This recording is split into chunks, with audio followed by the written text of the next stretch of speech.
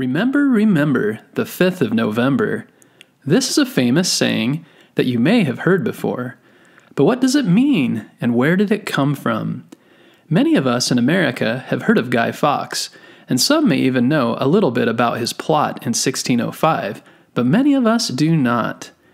In today's episode, we're going to dive into Guy's life and learn a bit about what it was like in England in the early 1600s. Guy Fawkes was born in 1570 in York, England. He was the second of 4 children born to Edward Fawkes, a lawyer who worked in the English courts, and his wife, Edith. Guy's family were normal, wealthy people at the time.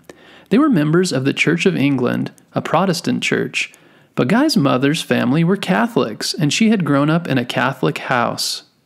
Catholicism and Protestantism are different types of Christianity. In the 1500s, most of England was Catholic, and it usually had to do with who was with the king or queen and what they wanted people to practice. King Henry VIII declared that England would become a Protestant nation in the 1500s, and after that the government made efforts to get people to stop being Catholic. This was the world that Guy grew up in. He had 2 younger sisters, Anne and Elizabeth, and they were a happy family. Unfortunately, when Guy was 8 years old, his father passed away. Guy and his sisters were then raised by their mom for a number of years on her own. Eventually, their mom remarried.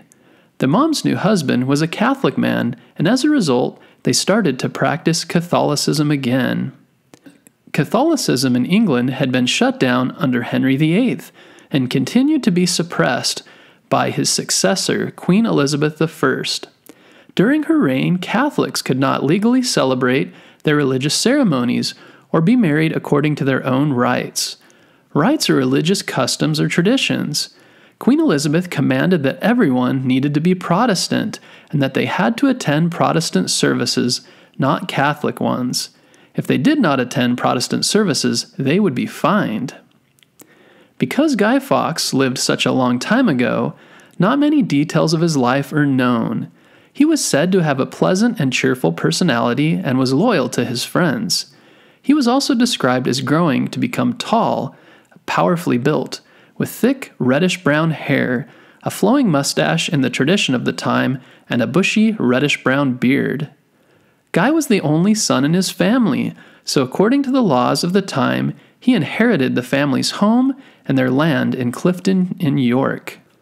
The home was cared for by his mother when Guy was still a child, but once Guy had become an adult, it passed to him, and he lived in it and cared for it for the first few years that he was an adult. In October 1591, at the age of 21, Guy sold his home and land in Clifton in York. He had decided to become a soldier and went to Europe to fight in a war with Spanish Catholics against non-Catholics. He now felt very strongly about his family's Catholic faith and wanted to help return Catholicism as the main religion in England and throughout Europe. Guy lived in Europe for nearly 10 years and fought as a paid soldier for Spain during this time. During this time, he changed his name to Guido, which is Spanish for Guy. He fought in many battles and eventually became a captain. In 1603, Guy talked to the Spanish royalty and tried to convince them that after everything he'd done for them, they should now help support a Catholic rebellion in England. A rebellion is an uprising of people that fight against the government in order to make a change. In England, the feelings between Catholics and non-Catholics were becoming worse. Queen Elizabeth had died, and King James I was now the new king. He continued Elizabeth's efforts to shut down Catholicism in England. The Spanish king listened to Guy Fawkes. However, he decided not to get involved and did not support his rebellion. At age 33, Guy returned to England and continued to be angry about what he saw happening to his religion. Because Catholics were not allowed to practice their religion openly, many met in secret for ceremonies and talked about ways to make changes so they could live more freely again. One idea that a small group of priests had was to kidnap the new king of England, King James I. This plan failed, and the priests who were planning it were captured and went to jail. But others started plotting something similar. In May 1604, a group of 5 men, including Guy, met at a hotel in London. They talked about what they could do to help make Catholicism the main religion in England. One of the men, Robert Catesby, suggested a plan that they blow up the House of Parliament with gunpowder. The Houses of Parliament are part of the government, like Congress in the United States, that makes laws. 8 other men joined them in the plot, which became known as the Gunpowder Plot. A plot is a plan or a scheme to do something. The plotters thought that if they blew up Parliament and King James and his son, who would also be there on opening day, that this would leave only King James' daughter, Princess Elizabeth, to be queen. Then they would convince Princess Elizabeth to bring Catholicism back to England. Guy Fawkes was one of these plotters. He started using the name Guido again instead of Guy.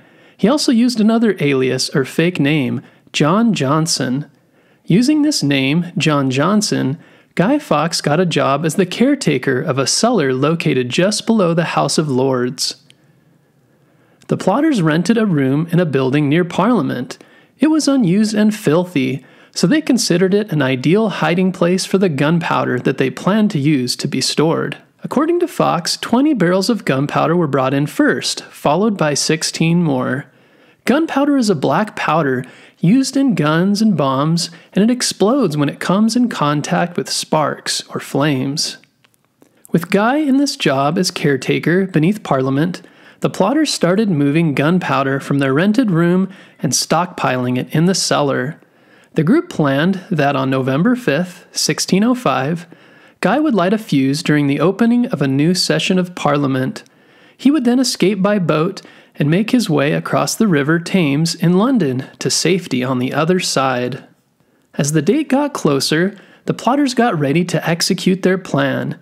However, a week and a half before their plans were to take place, the plotters were stopped.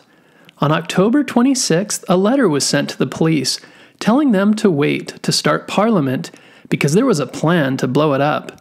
The letter was anonymous, which means that it is sent without a name, so no one knows who it's from. To this day, no one knows for sure who wrote the letter. But the police went to the cellar beneath Parliament around midnight on November 4th. They found Guy Fawkes waiting there with matches in his pocket and 36 barrels of gunpowder stacked next to him. Guy was arrested. Soon after that, the police found his co-conspirators and arrested them as well, except for 4 of them, including Catesby, who died in a shootout with English troops. Guy and his co-conspirators were found guilty of high treason. Treason means a serious crime against your country. Following this plot, the government in England made new laws that made life for Catholics even more strict. They were not allowed to vote in elections, practice law, or serve in the military.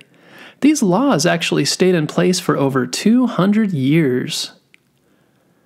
After the plot was revealed, Londoners learned of what had almost happened and were very happy the plot had been found out and nothing had been blown up.